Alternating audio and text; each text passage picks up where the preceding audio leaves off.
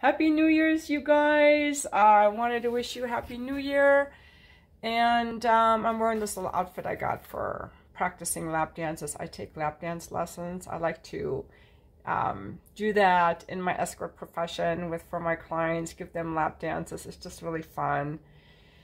And I just want to thank you guys for being subscribers. I am also making this video to say I'm single and spending New Year's alone.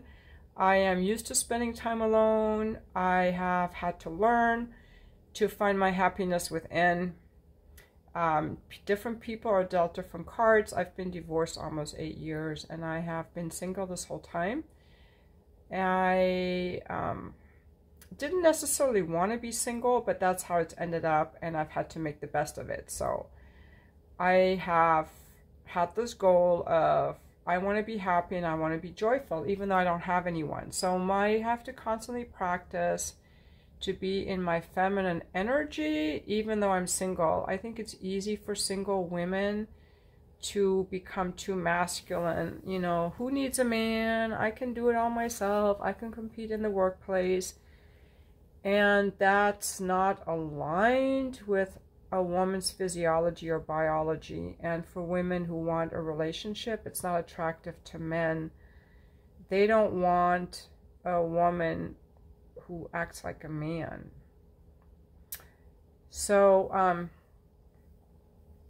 I definitely know how to surrender. The key to surrendering, though, and having a man lead is it's really important to be with a man who has integrity and who's congruent, not like some guy who is unintentional or dishonest or abusive or something like that. So we have to pick our friends very carefully. That's all I really have for you guys. I'm going to go visit a girlfriend right now, and then I'm going to come back and spend New Year's Eve here in my apartment. Maybe I'll get some champagne. Frankly, right now I'm feeling like I don't want to spend New Year's alone, but I'm not sad. And one of the thing is, I don't like it when people watch my videos and then email me or write me that they, you know, that they feel sorry for me or something. I hate it when people feel sorry for me. I don't like that.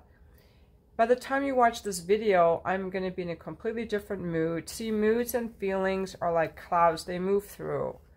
They just move through, you know. You feel this way and then you feel that way. And